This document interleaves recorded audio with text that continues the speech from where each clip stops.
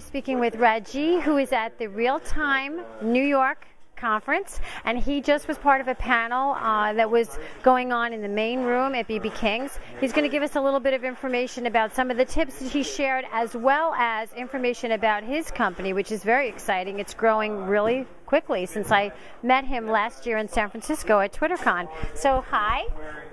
Thank you. It's nice to be here. Social is changing every day. There are new channels, so we're in a very quickly evolving landscape. So the tools, none of them are really in their destination state, and what we're seeing is different clusters of providers all moving towards each other. So we talked about listening tools, we talked about Facebook tools, we talked about engagement tools, and we really talked about all of them evolving to be what is going to be called as social CRM.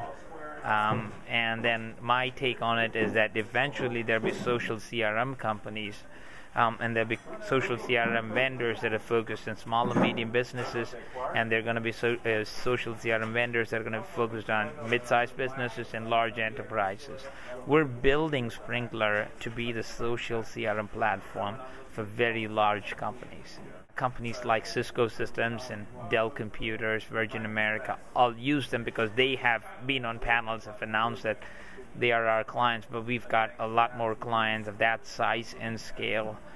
So we have clients that use us across the world, so 15 countries, 230 seats, 30 different business units, with the central social media team having transparency into what every team is doing and getting reporting that is rolled up that tells the brand, let's say a company like Microsoft, a company like Target, visualize them being able to know what's going on in social across their entire enterprise and in rolled up state, so you know whether your brand is getting healthy or is getting weak in social media.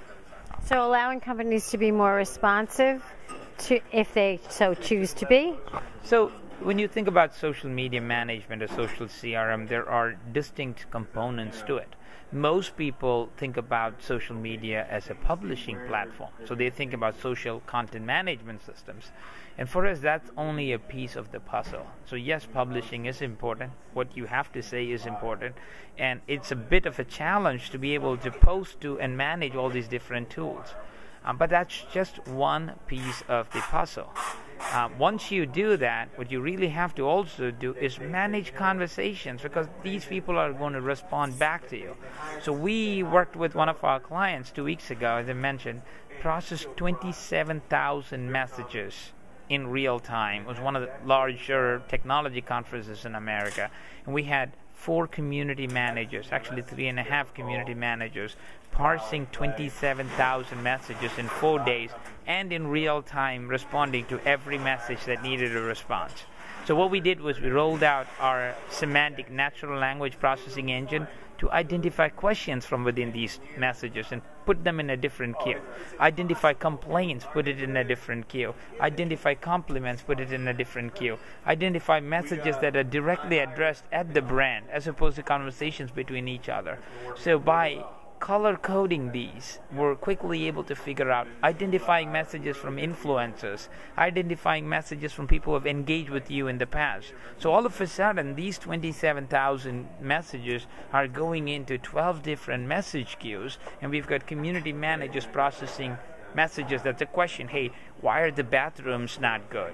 Or why isn't the Wi-Fi working? That would immediately be relayed back to the event organizers where they are, and it will be assigned within the tool, assigned to a queue. So there are 3 event managers looking at it, somebody looking at it going, I'm going to assign it to Mary, who's going to follow up. And you can do all that from within the platform and then respond back and track it to completion. How do you envision that maybe this would trickle down into the small business sector? No, it's actually going the other way. There are tools that are built for small business. In fact, there are a lot of tools that are built for small businesses. You can use tools like TweetDeck or Hootsuite or many of those that are really built for consumers and small businesses. And those are really good for publishing, and they're good for seeing if someone's mentioning you. But in terms of the color coding and the buckets and the semantics, that's a more sophisticated level. That's not available yet to your knowledge. Correct. So those companies have really focused on providing the basic functionality to as many clients as possible. Whereas we have focused on the enterprise market, and we've built out all those massive technology engine and architecture to process volume and scale and distributed needs. Small companies don't need, they're not getting 27,000 messages, right? But what we're building, so to complete the previous conversation, we talked about content, right? But then conversation management is another piece. And that's a third piece. How do you understand your audience? So I personally have 39,000 people on following me on Twitter. Who are they, right? Without knowing who they are, how can I come up with smart content for them? So using a product like ours, you can color code the audience now.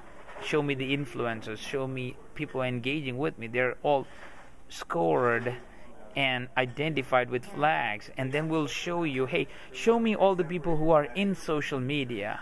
Show me all the people who are in the US. Show me who are the people who are influencers in New York City who are interested in social media and are following me. And here are the 12 people. And how can maybe I can invite them for a breakfast. So that's really the power of audience management. Then you need reporting, not just content reporting. You need campaign reporting, right? Because you have to compare apples to apples. You can't just compare engagement, because 1 month you might have retweeted Justin Bieber's video. That is not brand engagement. You just had good content. So you have to organize things into campaigns and initiatives and be able to get reporting to understand what content is working, what campaign is working, what channel is working. You know, what's the impact of dialing up outbound publishing on follower acquisition and engage? So a lot of variables. It's a lot of variables, and just while you're talking, I'm thinking some people are needing a paper bag to hyperventilate in right now because they're like, oh my God, I can't do this.